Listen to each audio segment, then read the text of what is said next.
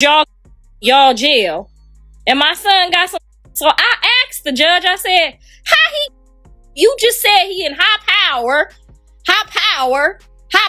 is all I heard. I thought she was about to turn into Hitler or some shit. She kept high power.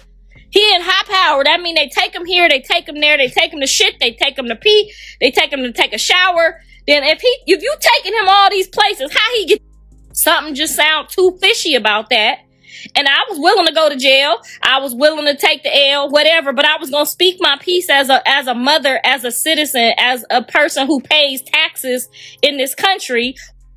We sitting in here talking about some probably finna go home and smoke herself. Now I know the judge, the prosecutor, all them motherfuckers either do gummies, smoke, do something. And we in here with all these people in here, reporters taking notes, my video team, all my son's fans and family and baby mamas, everybody in the courtroom for some, we up in here for some California legal. It should be like you found a cigarette. Like this was a total, like they just want to play with Blueface Day. Then I didn't know his lawyer. I should have known Wack had somebody in that motherfucker crazy as me. Because the lawyer dug in and was like, shut the shit down. But I didn't know, he didn't look like he was about to shut the shit down. He looked like he was about to do a, oh yes, a master thing. You know how they do. I didn't know he was going to speak my same words or else I wouldn't have got kicked out of there. No, Jonathan do not smoke. Beautiful. He looked amazing. He looked strong. He looked like he was in his right frame of mind. His skin was nice and clear. So shout out to the jail for washing the sheets because his skin was so nice and smooth.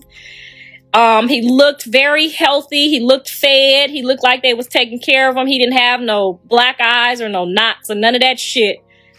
He looked very healthy. The only problem I had was his hairstyle. He had 4 little plaits in his head and I just wasn't used to that.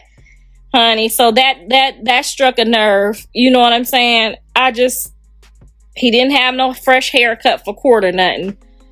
But I guess that's jail and you know how it roll. I broke down crying because, you know, my other son spent so much time in prison and that court thing, and it just brought back all the trauma. And Blue promised me that he would never ever put me in that seat, which is why he don't really want me having to deal with it, because I know he looked at me 3 times in my face. And, you know, when I got kicked out, I know he was like, I know she probably about to cuss everybody in this motherfucker out. He already know me.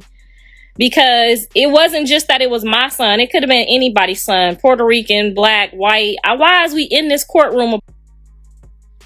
Y'all know all these fucking kids in here smoke weed.